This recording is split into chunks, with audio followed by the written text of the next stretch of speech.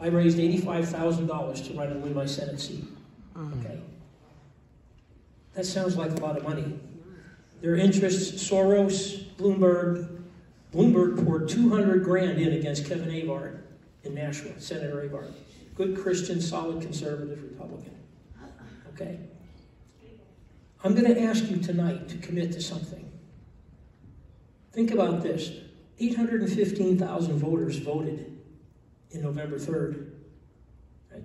If we said 200,000 Republican, 200,000 were Democrat, and the remainder, the bulk in the middle, which is actually the way it is, were independents.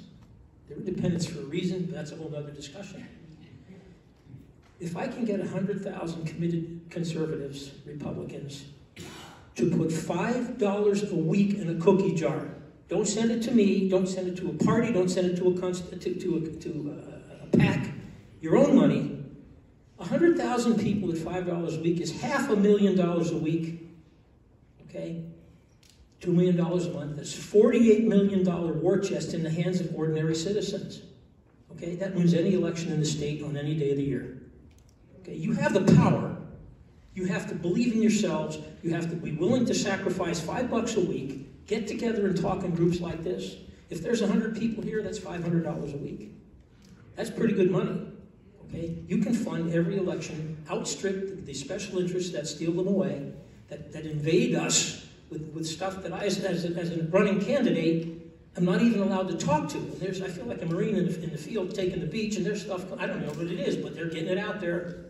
Okay? It's yours to win, it's yours to lose. This is your state, your town, your country. And yeah, you're going to have to invest. Okay? Go to the town meetings, go to the selectmen's meetings, watch and read the agenda, see what's going on. We are in the last stages of the fall of this republic. And if anyone doubts it, just look around you.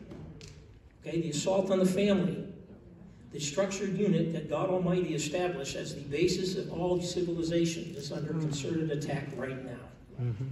Okay, so get to church, put $5 a week in your cookie jar, study the candidates, and send your money to the one you think is going to best take care of you and preserve this country for your children.